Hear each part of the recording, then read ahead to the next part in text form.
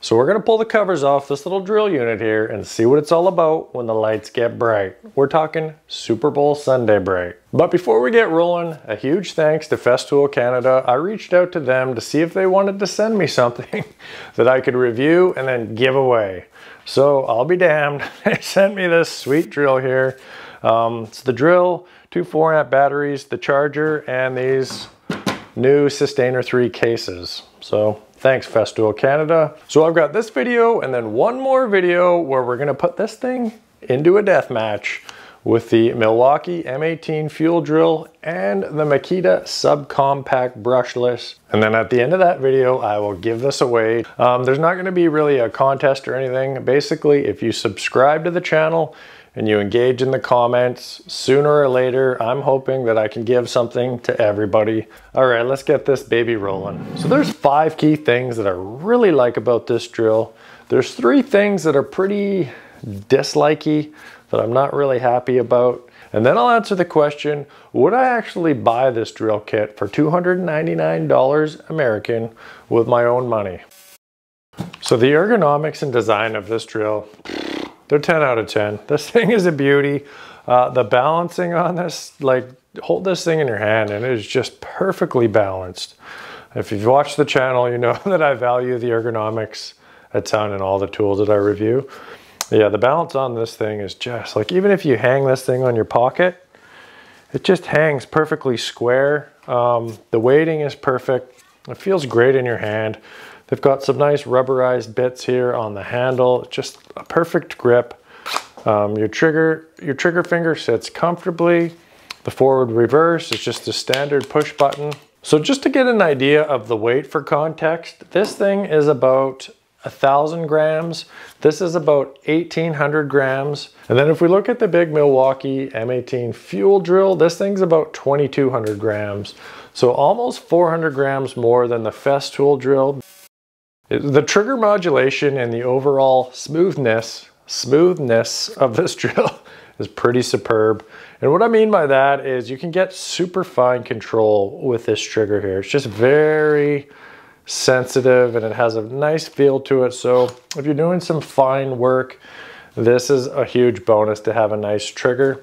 And then the smoothness of this drill, let's have a little demonstration here. Like say you're putting in some 2.5-inch wood screws, you pop this on there, you fire it up. It's just a smooth running drill, right? And you contrast that to the old Milwaukee, the RPM's higher, the trigger modulation, and it's just not nearly as smooth. You throw the screw on there, and you know, it's just, this is more of a wild beast, and this is more just kind of an elegant drill. So yeah, like if you're gonna be a plumber or a framer and you're wanting to hog out some big holes, this is your cat right here. But if you're a finishing carpenter, cabinet installer, woodworker, yeah, the refinement on this drill is very appreciated. The clutch on this drill is out of bounds. I've never really seen a drill like this before. It's got 25 settings. It's got some type of an electronic clutch. This is the sound it makes when it engages. So it just goes to 25 different settings, and I don't know, drills that I've used in the past, the clutch is never reliable. It works to a certain extent, but this is like, check this out. We're gonna put some 1.1/8" screws into some melamine cabinet material. Got a 2x4 underneath here. Set this thing to 17, and yeah, I haven't seen this before. You just all day putting screws in, just barely sinking them through the edge here, and the consistency is shocking. It's pretty.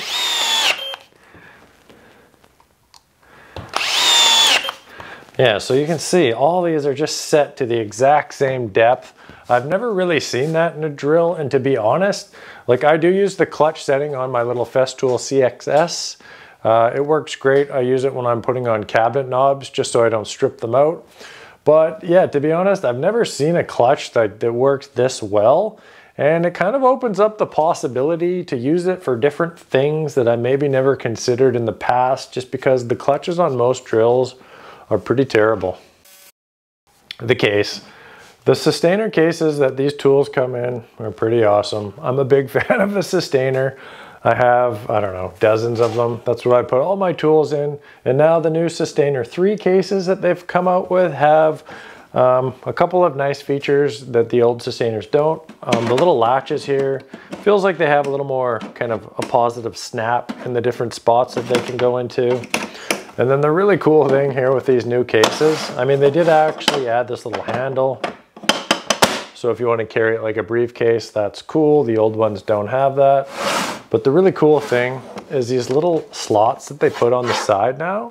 And now they have this little cleating system that you can, like for your van or your workshop, you can just build a big tower, throw the cleats in there, and then they all clip in and out individually. And then yeah, one of the things that I love about these Sustainer cases as well that you don't really get on any of the other toolbox systems out there is if you want to get into one of these boxes, all you have to do is you put your foot on this little nut right at the bottom, the little cleat, and then you can get into any box you want. The little latches just spin around, so if you want to swoop this one over here, it locks on there, and you can open up any case that you want. So it's super handy. You can build yourself a giant tower. I use these cases, I do 2 towers, and then I have a little workbench that sits on top of them. And as well, for my truck, the workbench flips over and they all slide into there upside down. Yeah, I'm a big fan of the Sustainer case, so it's a nice bonus that they throw in a $75 Sustainer in a $299 drill kit. The battery platform. Now we're not talking Milwaukee M18 where there's over 7 million choices and tools, but all the 18-volt Festool stuff are dimes. There's some beautiful tools in there. I don't own any of them, but I've been eyeballing them very seriously. There's the track saw, which is beautiful. The jigsaw. Man, I've been seriously thinking about that jigsaw. If I do end up getting into the Festool 18-volt lineup, I would definitely grab that jigsaw. The current jigsaw that I have right now is this MAKITA brushless. This is probably one of my least favorite tools of all time. I hate this tool.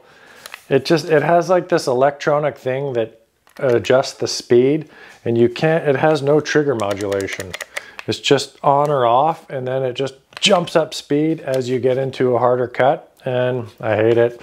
The blade wanders all over the place. I cannot highly not recommend this anymore.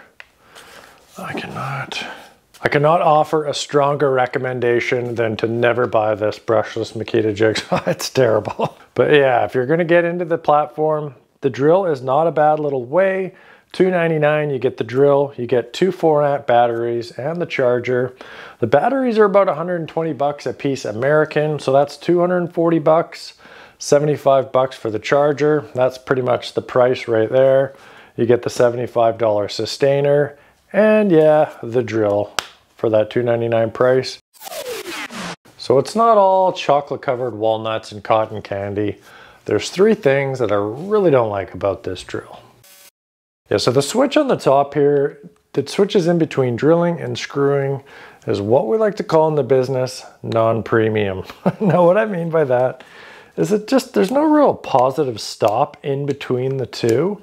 I took this thing apart and it's just a little tiny little metal spring with this little plastic switch plate here. It just doesn't really feel that great. It's kind of a cheap feel to it. And what really bothers me about that is when I was testing the drill out and using it, you put it into drill, you're gonna do something heavy duty. And like I had showed before with the ergonomics, I like that you can put your hand on there in a nice position. But what happened to me a few times is I put my hand on there and it switches it over into screw mode, which engages the clutch, which is not really what you wanna do when you're using a 6-inch hole saw or a bigger bit, because it's just gonna clutch it out and it's annoying. So yeah, it happened twice. Now this is kind of a stupid thing, a silly thing to not like, but I just find it kind of annoying. There's a little metal piece on this chuck. You hear that? So when you're using this drill, I'll put it by the microphone. It makes that little sound all the time, and it's just kind of annoying. It's like something falling off the drill, which could be handy if you wanted to get your hand right on the end of the chuck and hold it down. for a little more precision on certain things, but it's kind of annoying. And then the one thing that I really don't like about this drill is the fixed chuck. Now this T18+3 is the exact same drill as the T18+3 that comes with all the removable chucks. It comes with 4 different options. You can get the Jacobs, the offset, the right angle, and the Centrotech chuck. And that would be super handy because you could have all different bits in there. Like my little CXS has the exact same type of system that the T18 has, where you can just remove the different chucks. It has a Jacobs chuck, the nice little right angle. I don't think you can get an offset for this one, but you can with the regular T18 drill. It comes with all the different chucks. But Festool decided to make this as more of an entry-level drill, and it comes with a fixed Jacobs chuck, which is pretty similar to other drills. And yet it's not that this is a bad chuck or the drill isn't nice. It's just kind of a bit of a weird feeling knowing that you potentially could clip on 4 awesome chucks onto here. So would I purchase this $299 T18+3 E-kit with my own money? At $299, it's not really that much different than say the Milwaukee at $279. So it is fairly attractive. I would definitely think about this drill if I was getting into that jigsaw or the oscillating tool or even the track saw. This would go nicely with that. That being said, I'd probably be more inclined to get the T18 with the different removable chucks. That way, like in a workshop scenario or installing cabinets, the removable chucks, like I could see myself if my MAKITA drill burns up and this old drill is like 5-6 years old. If this thing kicks the bed, I could see myself getting the T18 with the different chucks and just kind of replacing both these things. Like it's super nice to have a nice little lightweight drill, but this thing's so well balanced and the clip is so handy and nice that I could see myself just using this in place of the 2 other drills that I currently use.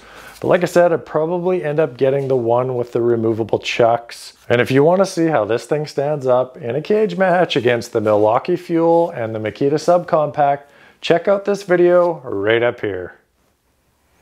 Thanks a lot for watching. We'll see you over there.